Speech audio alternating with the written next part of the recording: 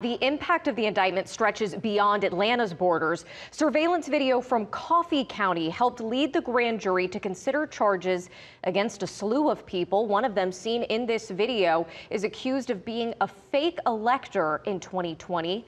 Atlanta News First Rachel Aragon continues our team coverage now 200 miles southeast of the city. So Rachel, the woman seen in that video once served as Coffee County's chairwoman. Correct, she did. And again, right here in this indictment in Coffee County, outlined heavily here. But many people I spoke to in this county say that doesn't change who they plan to support in 2024. In Coffee County, 200 miles southeast of Atlanta, where a grand jury indicted former President Donald Trump. They're just really reaching and just trying to find stuff right now. Talks of alleged attempts to overturn the 2020 election results in Georgia isn't on the top of everyone's mind. Several people involved in the reported voting system breach in Coffee County are among the 19 defendants facing charges. That includes former election supervisor for Coffee County, Misty Hampton, and former Trump attorney Sidney Powell. She's accused of arranging for a computer forensics team to travel to Coffee County to copy data from elections equipment. It's unreal, really, what's happening right now. The sweeping indictment coming out of Fulton County Monday having no impact on Dennis Stevens, who's lived in Coffee County his entire life.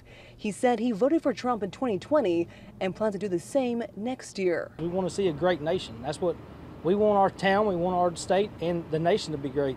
And it's the folks up there in the north don't want that. In 2020, Donald Trump won nearly 70% of the vote in Coffee County. After January 6th, I couldn't vote for him after that. Franklin Hayes says right now he's not sure who he's voting for in 2024. I like to see Biden out the door, truthfully, and I like to see Trump out the door. I would take Brian Kemp over than Trump. But after Monday's indictment, he feels if they're going to do that, Trump, which I'm go ahead and great, but let's do Biden's son to them too.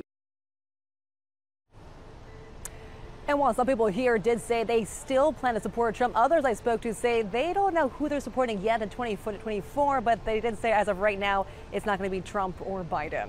We're live in Coffee County. Rachel Aragon, Atlanta News First. Rachel, thank you. There is a lot to unpack regarding this indictment. We have multiple articles on the free Atlanta News First app answering all of those questions, including why racketeering is at the center of these charges.